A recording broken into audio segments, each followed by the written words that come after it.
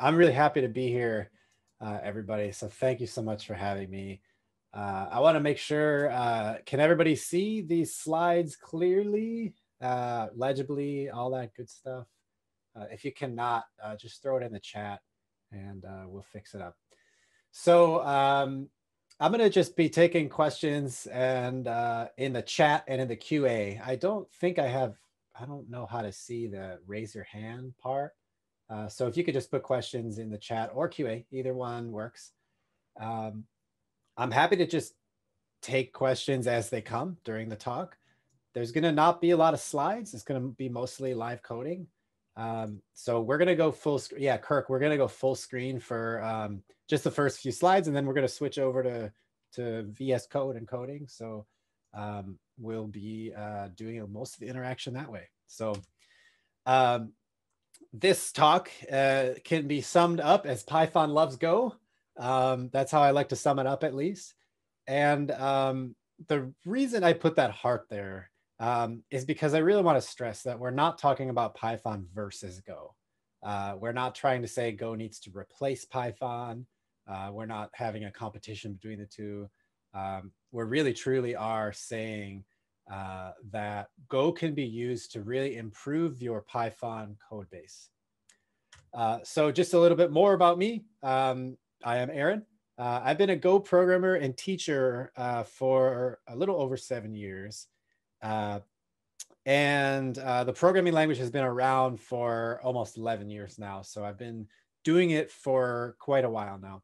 I am a cloud advocate, a cloud developer advocate at Microsoft. I work in the Azure group. There's a little sub team inside of Azure called Open Source Engineering. So my goal in all the communities I work in is to improve the state of open source, which is partially the reason why I'm here talking with you today. So I want to just jump right in. So it's really important, I think, and pertinent for us to start with the history of Go, to figure out sort of where is Go coming from and how can we tap into some of that power. So first and foremost, Go was born at Google. There were some actually very accomplished and smart folks at Google who noticed that Google had this problem of having a huge code base, trying to build really big backend systems. Those are things like API servers, backend data processing jobs, and more. And a lot of their code base was Java, some of it was C++, and it was hard to maintain, hard to scale, hard to compile. And in fact, the story goes that they first thought of this concept of a new language while they were waiting for C++ code base to take 45 minutes to compile. So that's kind of a fun story, but the overall idea is that they want Go to be first and foremost designed as a language that can scale. And that means scale up to lots of CPU cores and taking lots of requests incoming per second, but also just as importantly, to be able to scale up to a massive code base that is collaborated on by a ton of people with different skill levels and different backgrounds effectively and efficiently. And the most important feature of Go that really ties into that scale concept is having simplicity and power sit hand in hand. And so there's sort of a saying inside of the Go community that goes like this: simplicity is hard. What that really means is that in order to take all of the power that Go unleashes and make it accessible via simple APIs that have simple concepts behind them is really, really hard. And being a fan of Go, of course, I think that the Go language has done a very good job of unleashing the power of the underlying hardware that it runs on. So things like the networking and the file system and the CPU cores, unleashing that in a way that any programmer can take advantage of, and not just the programmers that have deep underlying systems expertise. So I want to jump in now to, with the background of Go and some of the basic features of Go in mind, how do Go and Python compare? So again, I'm not saying is Go better or is Python better. I'm really saying, how can we view the world of Go next to the world of Python so we can use Go to complement Python in different ways?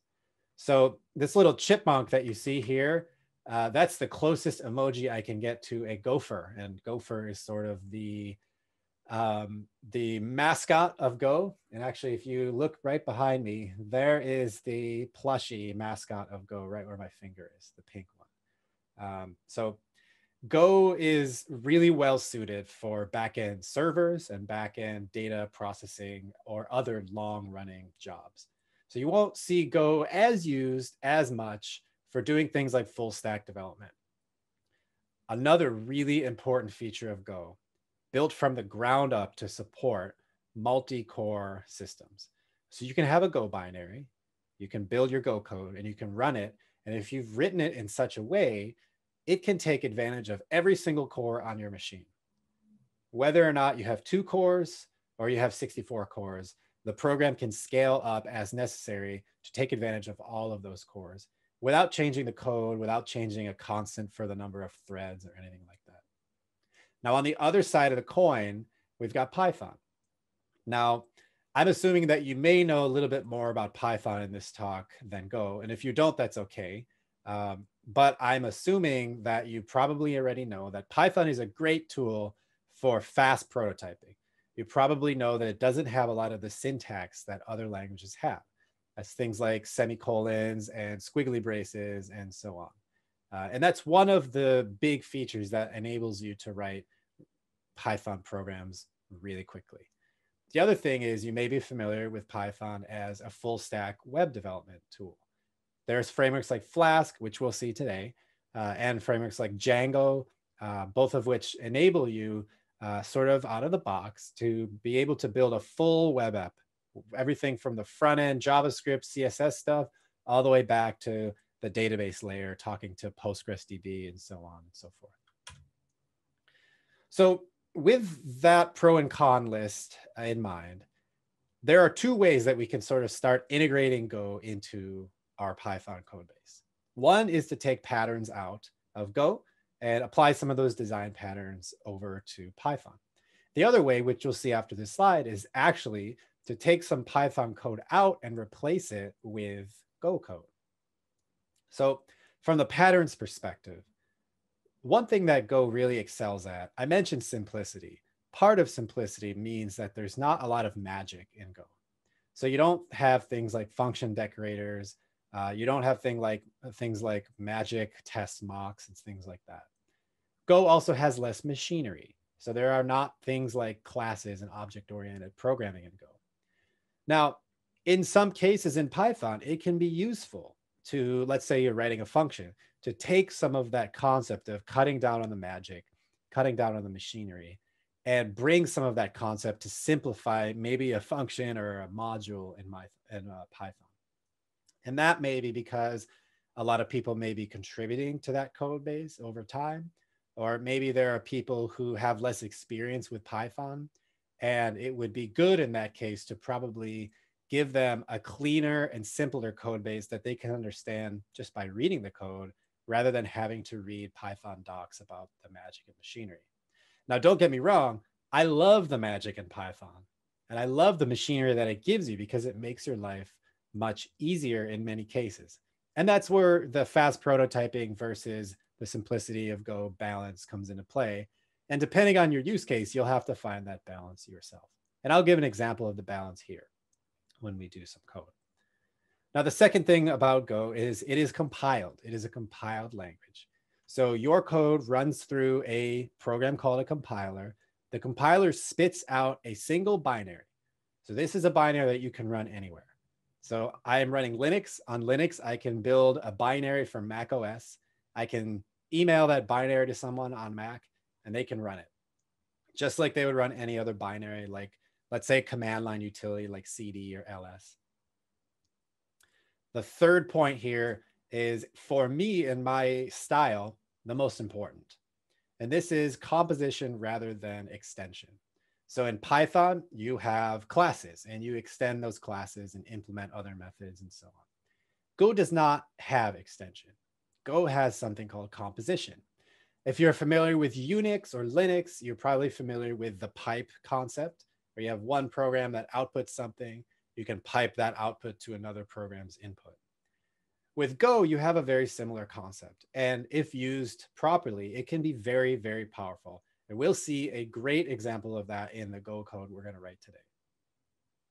And then the last one, this one's a bit fuzzy, but it's important to keep in mind.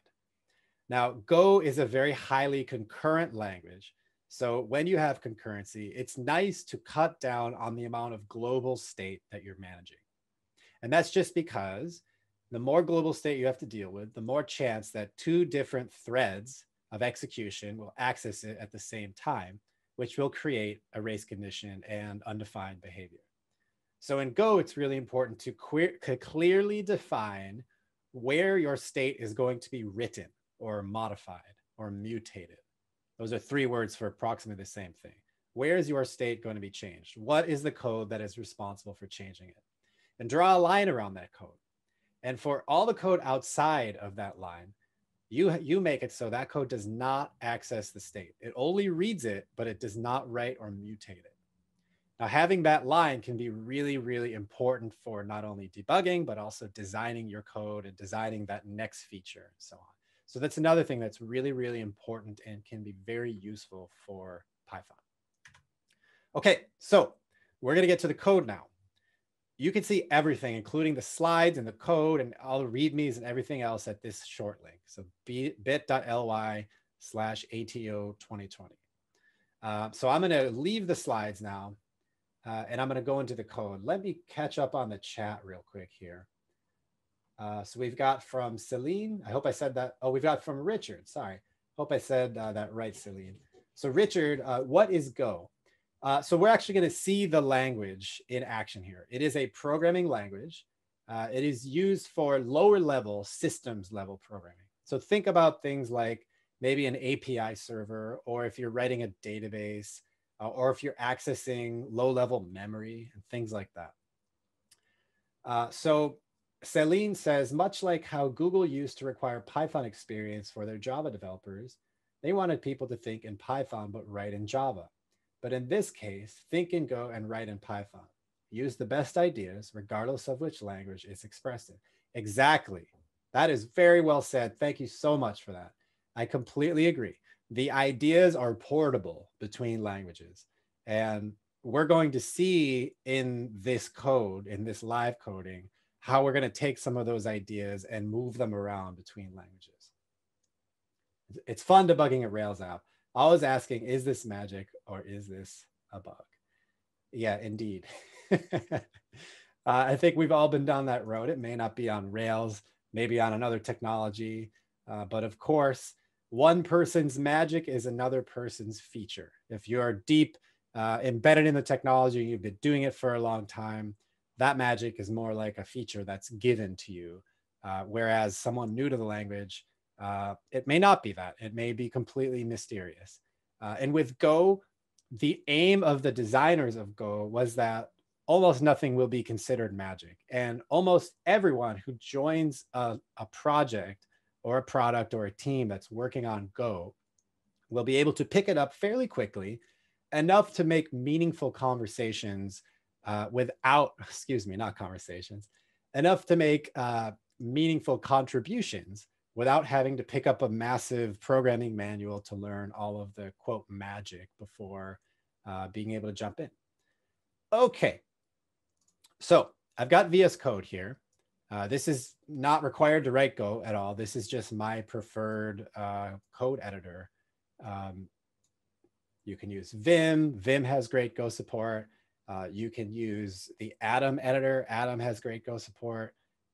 You can use Emacs, so on and so forth. The only IDE, the only editor that doesn't have Go support that I know of is Visual Studio. So this is Visual Studio Code. It's an open source editor that's pluggable, and you can get support for Python, Go, Ruby, JavaScript, you name it. You can even write C# and other .NET technologies in here as well.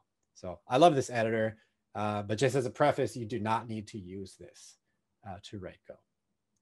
So just looking at the folder structure, we already see sort of our first pattern that we can take to add some Go, to sprinkle some Go into our Python app. We've got a backend folder and a front end folder. Okay, so we've made we've made a split, sort of like I mentioned, we're drawing a line around our state. We've made a split between the front end code, the Python code that's going to accept incoming requests from outside the system, from a command line or from Chrome or a browser, anything like that. And that is going to do a little bit of processing. And then it's going to forward some pertinent data to the back end. And that's the one written in Go. And that's going to manage the state. It's going to manage our database. It's going to manage some files and so forth. So starting with the front end, we've got our Flask app. Okay, so there's a lot of code here. You do not need to understand any of this. I will walk through the specific parts that we're going to talk about here. But the goal here is not to understand everything that the Python is doing. It's more to understand what functionality we're going to take out and replace with Go, and how we're going to do that replacement. Okay, so what we are writing here is an application that you can give a URL to via a REST API, and it will go out. The Python code will go out. It will download that URL. It will expect it to be an image, of course. It will download that URL. It will save that URL into a file. So it will download an image and save it to a file. And then it will save some metadata about that image in a database. So for those who are familiar with Python, we're going to be using this requests library to be doing that HTTP request to get the image. And we're going to also be using the pickle format to save our database, pickle right here. If you're not familiar with Python, request is a convenient library to do HTTP requests out to a URL of your choice. And pickle is a nice library built into Python that allows you to serialize and deserialize a Python dictionary or other Python data. I'm using it here to do a dictionary. So this is what a Python dictionary looks like. This is what it looks like to download the image. This is what it looks like to open the pickle database file. This is what it looks like to open the actual image file and actually create it and open it. So now down below, we can write the image that we just downloaded into the file. And now we're just doing some database operations. So right here, lines 113 down to 116, we're writing some global state about our newly downloaded image. We're updating the last time an image was uploaded ever, keeping track of the total number of images and so forth. And now we are assigning the image a unique identifier, a UUID, and we're saving some metadata about the image. The name of the image, tags, some identification tags, the URL that we downloaded from, and most importantly, the file name where the image was just saved. Okay. And then we're returning some JSON with this nice JSONify function. And we're saying, okay, the download was done and the image is ready. All right. So the one thing that I wanted to do in this Python code, but I was not able to do reasonably well, is compress the image. Okay. So depending on the image that the URL that you gave this application, the image could be fairly large. So in order to compress that, you have to use a Python library to do compression, of course. And the compression might take quite a long time. It might take a second or even 2 seconds. Now, Python is single threaded. So at least the default CPython implementation is single threaded. So what that means is for that 1 or 2 seconds that the image is being downloaded, no other routes will be able to respond. So effectively, the server will just be frozen in time until the compression is done. Now, I didn't want to do that. I didn't want to have that kind of poor performance on my server. So there is a way around that in native Python, and that is to use the multiprocessing module. And that will effectively fork a new Python process to handle that data processing. And then that can save the compressed file to disk, and then I can figure out when that process is done. So that's a bit heavyweight to launch a brand new process just to do one file and share a little bit of memory. But also it would have been much more efficient for me, the programmer, not the machine, but for me, my efficiency and my understanding of the system to just be able to share a little bit of memory to some other thread or some other core on my machine that's running. So I've got a multi-core system, and effectively I'd like to be able to take my code and say, okay, the compression part's going to run over here on this core. And then when that's done, I want that to just write the compressed file down to my disk. But I can't quite do that here. Okay, so that's what we're going to target. We're going to target that functionality, and we're going to target to write that in Go, because Go can do that on a background core, a background thread, and it can do that more quickly. Okay.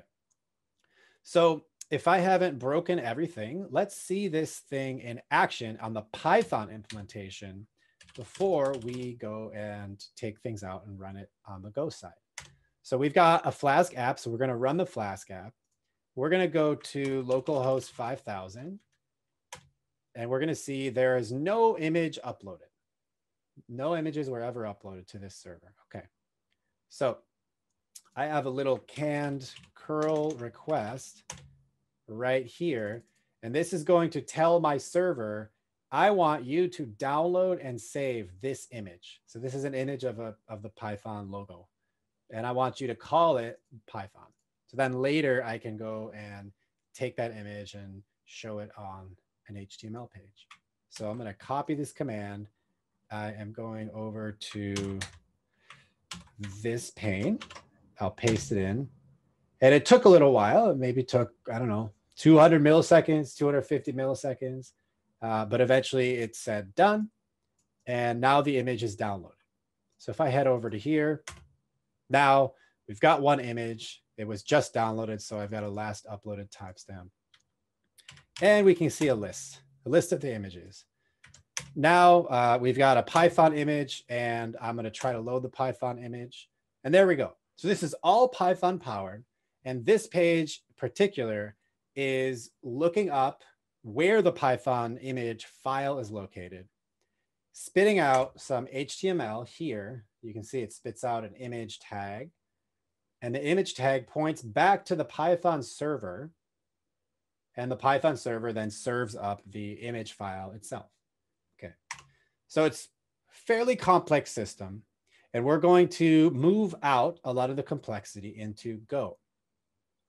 So we're going to head over now to our backend directory. Now you're going to see some Go code, which I anticipate will probably be new for a lot of you. And that's okay. I'm going to point out some pertinent details of the Go code that are going to help us build this complex system.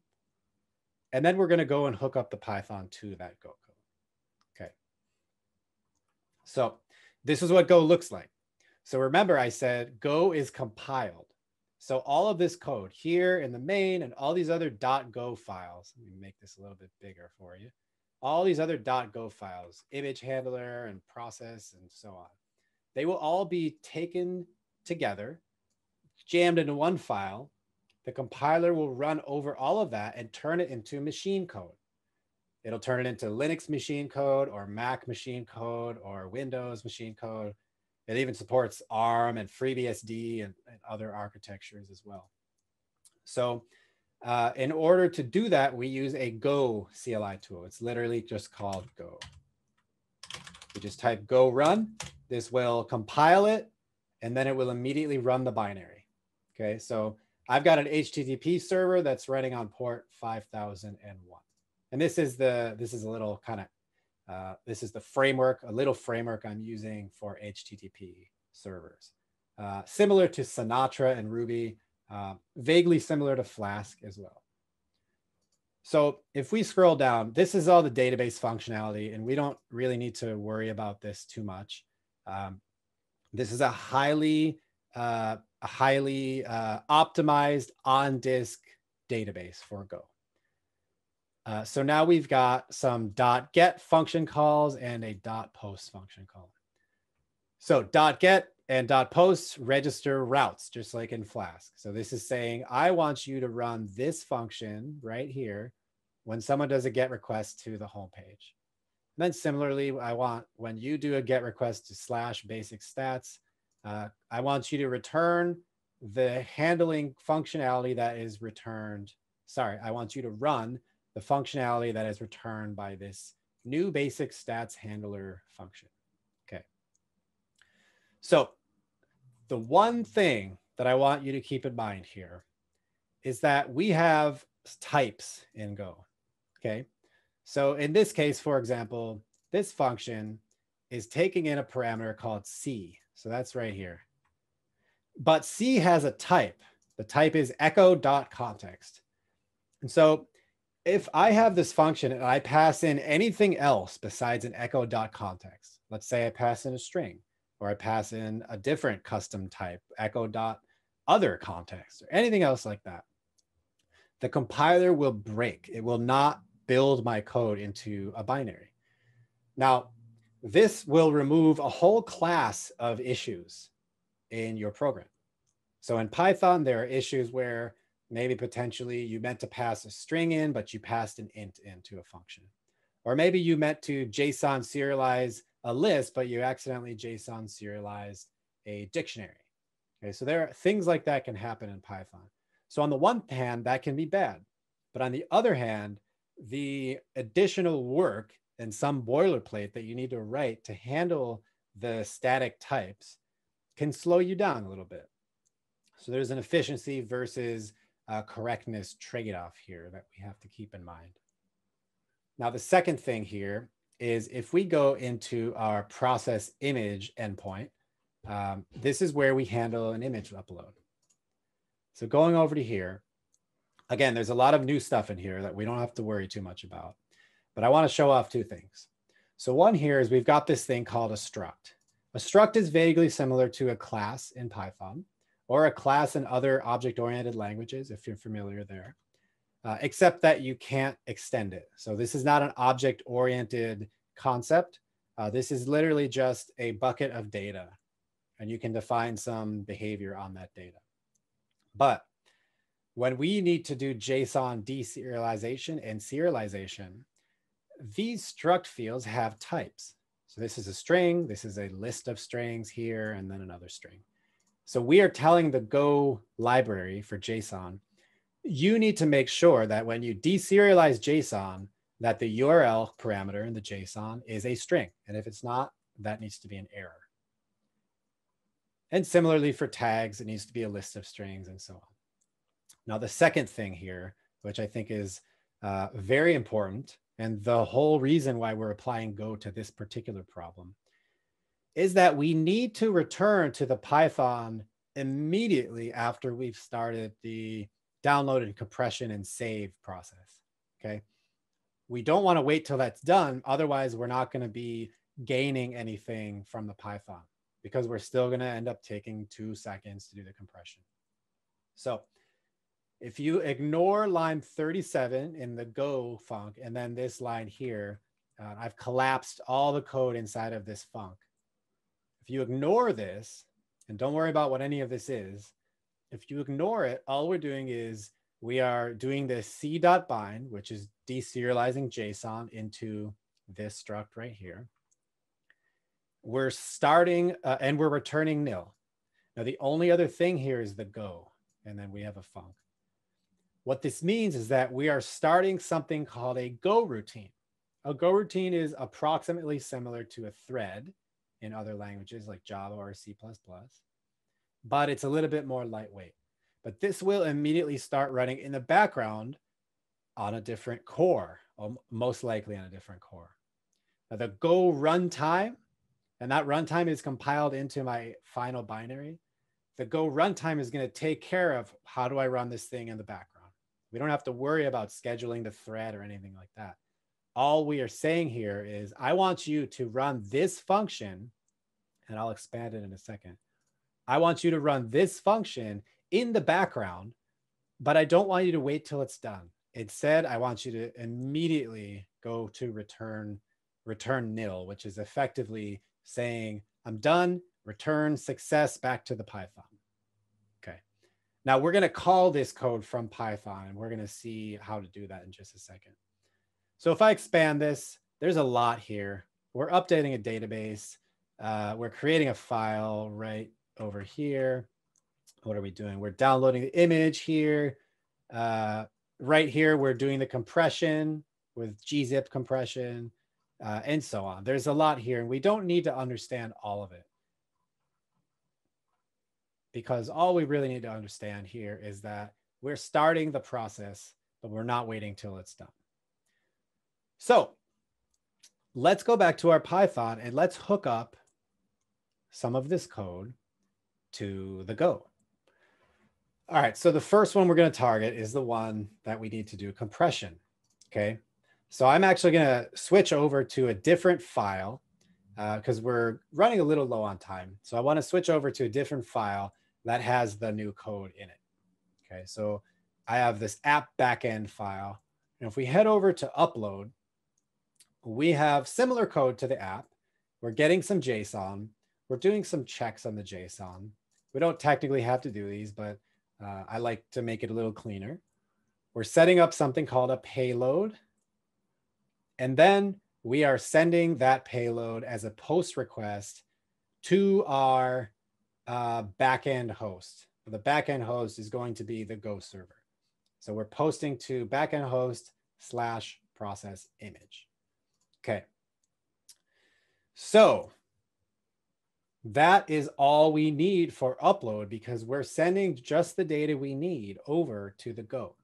Now, again, this is an example of cordoning off the mutable state to the Go and only having our business logic here.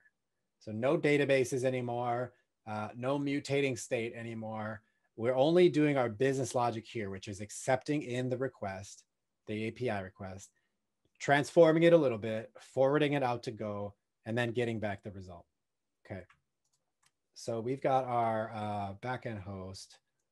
Oh, sorry, I clicked on the wrong thing. So the other pieces here, we've got our route for image / image name. And we saw that here up above. So image / image name here had to go and look up the file name for the given image name. And then it had to render a template. So Flask is really good at this, render HTML template. And I had to pass in the file name and the image name to the template. Okay, and the template was just responsible for rendering an image tag for that file name. Okay. Now in the app backend.py, if we head over to here, now things are different, because the Go now has the database of image names, and it also has the actual image data compressed.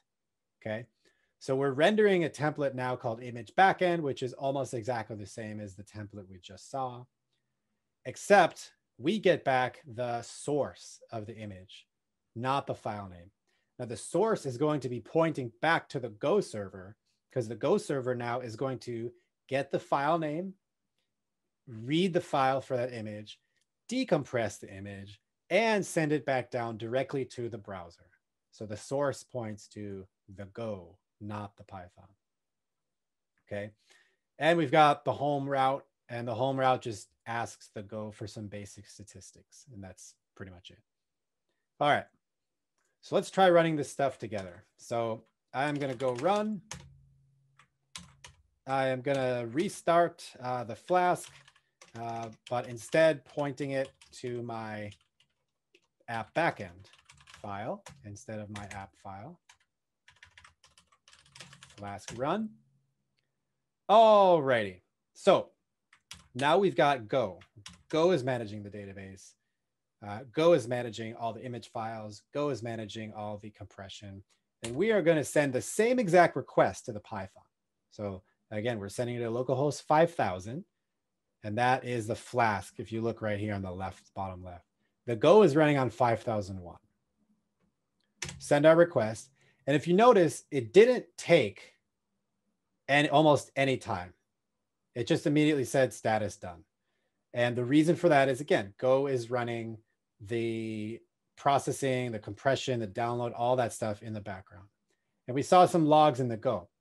It says starting processor, and right after it printed that out, it returned back to the Python, and the Python returned back to the curl. So let's see it in action. So now we're going to go to the exact same endpoint. So we've got num images is one. We didn't have the Go return the timestamp. That was an oversight by me. We're still going to get the images list. Uh-oh, did I not implement that? I guess I didn't implement that. We have the image endpoint though. And now this, if we look, reload this and look on the network tab, this is going to 5001, not 5000. So that's going directly to the Go. So we saw a little bit of a snapshot on how to change some of our Python over to talking to Go. And I saw in the chat here, I saw from Frank, I appreciate that long comment, Frank. So I saw it's more a session on how to run Go in your Python. While Go is definitely more performant, not sure I consider this writing better Python. Why not leverage either async IO or futures libraries and stay in Python versus having to use two languages? I guess it depends on priorities and skill sets, not a judgment, just an observation. Unfortunately, I have to pop off for a meeting. Thanks for the session and so on. So yeah, Frank, I really appreciate that comment. And it actually comes down exactly what you said, to skill sets and preferences. So there are, of course, some technical reasons why you may or may not want to use concurrent futures or async IO. And those are wonderful libraries for a lot of different use cases. In this use case, I am more comfortable using Go for a few specific reasons. One is, of course, I've been writing it for a long time. I've been writing Go for about as long as I've written Python. Of course, Python is a very much older language, but I have written Python for the same number of years, approximately, as Go. But also, I identify a very specific case, which is a compute-intensive process, that is the compression, that Go happens to be more suited for. So we are not saying in here that we should attach Go and build a Python module in Go so you can call Go directly from Python or anything like that. We're saying that there are some very specific places that you can strategically take out some Python and put in some Go. And of course, I hope you can imagine that this image server can get significantly more complex. And for a lot of that behavior, like rendering more HTML and so forth, the Flask app would be very, very well suited to do those types of workloads. So I am going to wrap up. I wanted to mention one more piece here. So we did a lot of technical overview of the two different technologies. There are some what I call immeasurable features as well. So those are things like developer experience and programmer efficiency. Now, the Go code, I unfortunately can't show it. I don't quite have enough time. But the Go code, in order to download, compress, and save the file, and then on the other side, in order to read the file, decompress it, and send it back to the Python, each one of those was one line of code in Go. There were 2 lines of setup and then 1 line to do the actual work. In Python, by comparison, that took about 17 lines, not including comments. Okay, so for that low-level task, systems-level task, it happens to be that Go is much more efficient in terms of how much code I need to write and understand. On the other side of the coin, if I go back to my command line, in Flask, I didn't write any extra code to do any of these logs. And on top of that, Flask will automatically reload the Python server for me when I change the code. So those are some little differences. In Go, the systems level stuff is a lot easier in some cases. I'm not going to say all cases, but in Go, since Go is designed for systems level stuff, it's a little bit easier. It tends to be a little bit easier over there. You can see I'm kind of walking a bit of a tightrope there because I definitely do not want to say that Python is not good for systems level programming, but it just happens for at least this use case, it is a bit easier to do a lot of these things in Go. But on the Python side, this Python app with Flask is really well suited for me to make fast progress without doing all the setup. It turns on a debugger for me by default. It logs out all of my requests and responses, including the response code and the path and timestamps. And it does even more than that out of the box, which is really, really a great thing. So I just want to mention one last thing, and then I'm going to go through questions. Um, I we're in sort of a new world now, right? So there are not a lot of in-person tech conferences these days. Um, I want to say thanks to you for coming here in this new medium and watching this talk. I know this is new for all of us, including me. For me, I wanted to open up a little bit more digitally to as many people as possible to see not only this talk, but how this talk was built. So I wrote this talk completely on a Twitch live coding stream. It's down here, twitch.tv/ARSchless. You actually have to type twitch.com or twitch.tv there before the slash. I also want to say that during the building of this talk on those streams, it was a very collaborative process. A lot of people in the chat helped me out, and I want to just thank all of them. But more so, I want to stress, and this is not about Python or Go. I just want to stress that we're in a new world. This is a very digital world now. There are not a lot of in-person conferences, like I mentioned. And I think it's really important for us to try to maintain the ties between ourselves, even though we have to do it digitally. But I also think it's a great opportunity to peek behind the curtain for things like how do you build a talk and so on. So you can go to Twitch /ARSchless and you can check out all the recordings on how I built the talk if you'd like. So I'm on Twitter at ARSchless, same as my Twitch and GitHub handle. Again, you can see these slides at bit.ly/ATO2020. And I am always available to talk by email, chat, anything else. So if you want to chat about any of these topics, hit me up, aaron@ecomaz.net. All right, so I want to go back to the chat and just catch up here. I was thinking basically, couldn't I use Flask to run these background tasks on a worker, but they're still Python? Thanks for the clarification. Yeah, of course you could. Yeah. And they may not be so inefficient, actually, if you do it on Python. You're going to have a background queue and background Python workers, but you can get that same concurrency as what I did with Go. If you can make sure that each little background Python worker only took up a core, you could have a similarly efficient system in that case. Does allowing Go to handle the deserialization from Pickle remedy some of the Pickle's security considerations? Absolutely. Indeed, it does. So you'll notice in the app backend, of course, there's no more Pickle, but also I mentioned the statelessness. The Python code now has no state. It's not saving or reading any state from any database. Instead, we've exposed the database in a very specific API in the Go, and we only access it using these requests.post or requests.get calls. Dask, not Flask. Dask does a fantastic job of managing that. Check it out if you haven't. I will. I indeed will check that out. So I am out of time. I want to say thank you to everyone who joined. Thank you so much to everyone in chat who asked questions and gave comments. I appreciate all of you.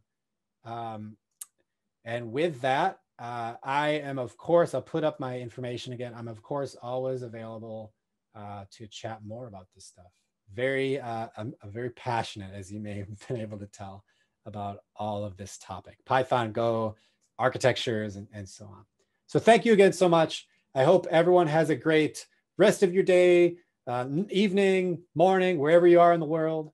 I hope you all stay safe and stay well. Thank you again so much. Take care, everybody.